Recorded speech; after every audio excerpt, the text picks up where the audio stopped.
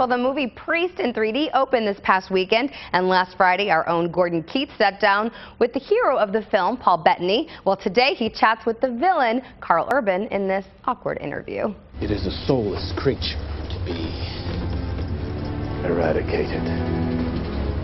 And I have seen the soul of a vampire. And let me tell you, it is far more pure than that of any man. Now you ask me what I am. I am the bringer of the tide.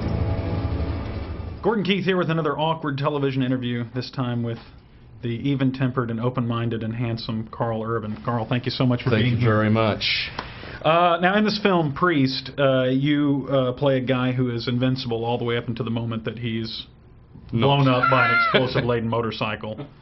Thanks. Not giving anything away. Not giving anything away here. Yeah. But it basically is. It's like you're a cast member of Jackass, you know. You're just invincible until that last moment and then hit. Now, did you get injured at all during the filming?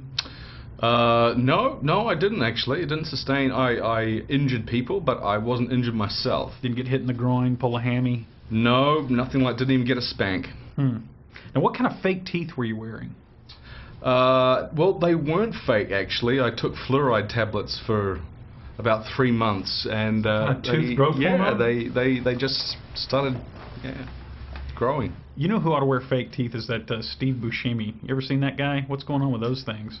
No, you know, I haven't caught his, but he's got some gnashes, doesn't he? Oh yeah, I mean, it looks like he lost them all in a boating accident, like a 3-year-old glued them back in or something. He's got great teeth.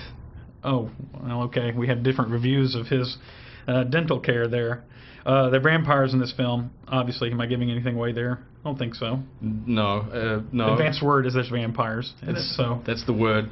But they're different vampires than we're used to. Right. So if I were to get you to rank the types of vampires, do you go with the kind of the insect-like eyeless ones in this one? Do you go with the dreamy Rob Pattinson type? Count from Sesame Street. Which kind do you prefer?